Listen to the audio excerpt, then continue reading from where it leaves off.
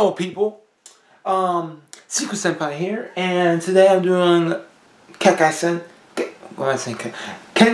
Banchou Otome, Girl Beats Boy.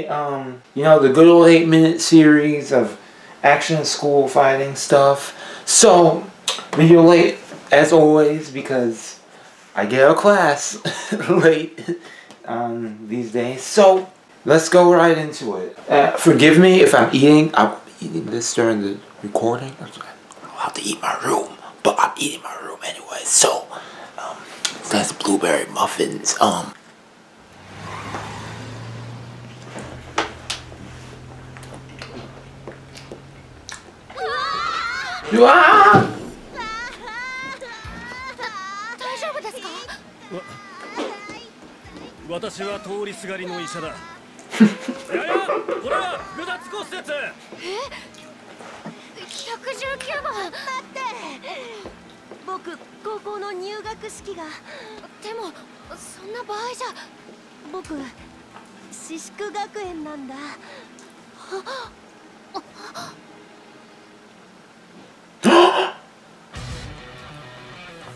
So it was all set up.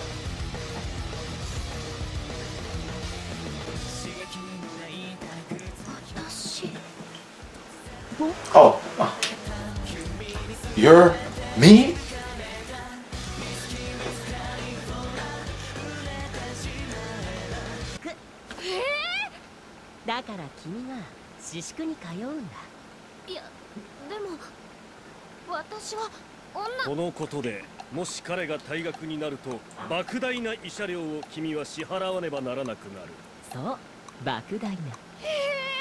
Dang, blackmail.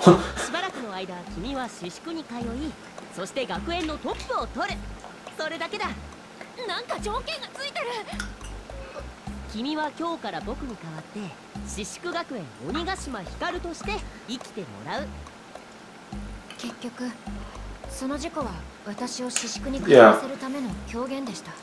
It was staged. That doctor.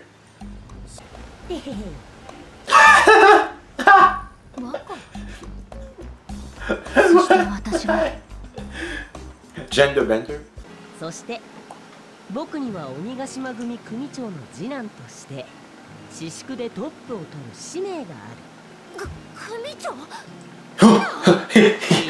Okay.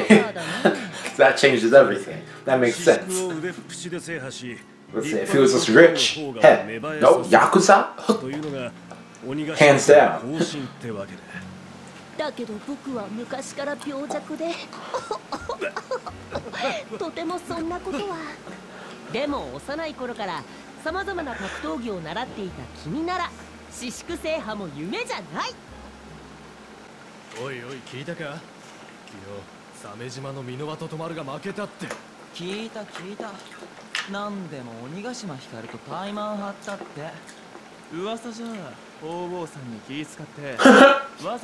He must on purpose.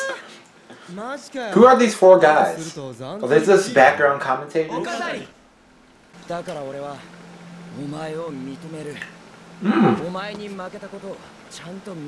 Man, she hit you with that combo. That.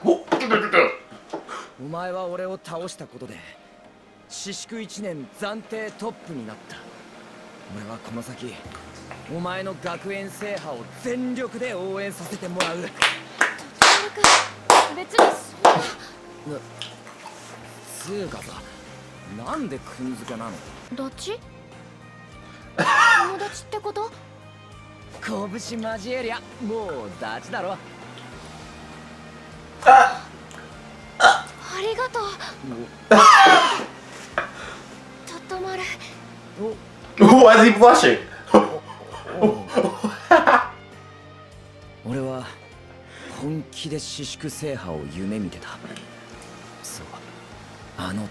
Dang.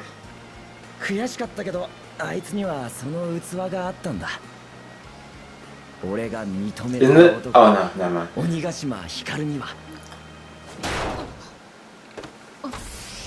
Cool.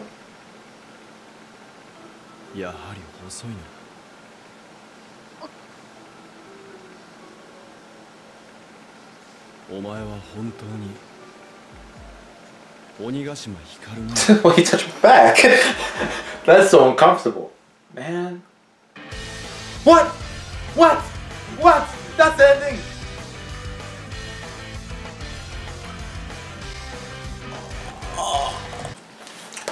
I'm actually kind of sad. It was so quick.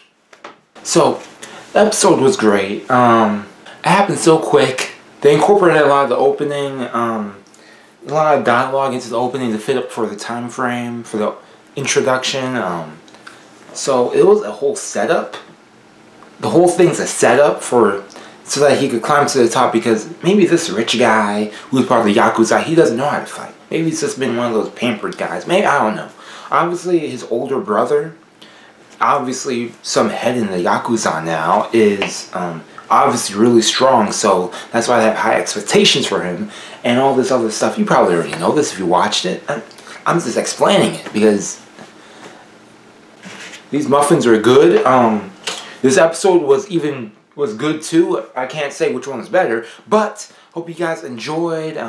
That's all I have to say. I mean, it was a short episode. You're watching this, what, 6-minute video probably? I don't know how much I'm going to edit down.